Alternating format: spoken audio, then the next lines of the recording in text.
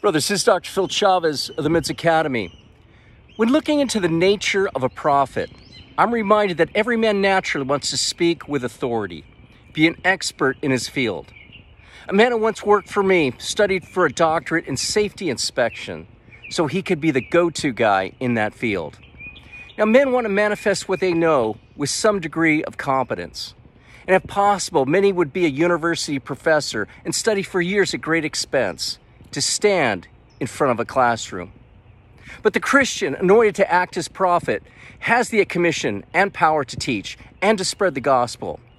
Before departing this world, Jesus exhorted, "Go into the whole world and preach the good news to every creature." Now, when Jesus launched his public life, he attributed the words of the prophet Isaiah to himself. "The Spirit of the Lord is upon me, because he has anointed me to preach the good news to the poor. He has sent me to proclaim the release to captives and recovery of sight to the blind." In Christ, these words also apply to you. That's right, through your words, the blind will see. With the Christian commission, we speak in God's name, by his inspiration and in his Spirit.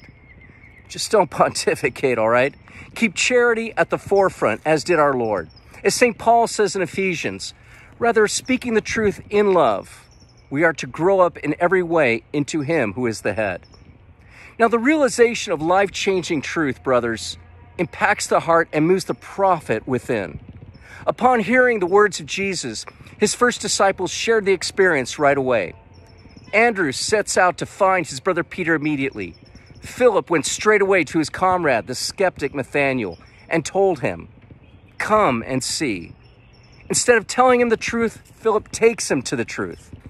Brothers, when you spend time with the scriptures, you will also be moved to share what you learn. This is what it is to bring God himself to others.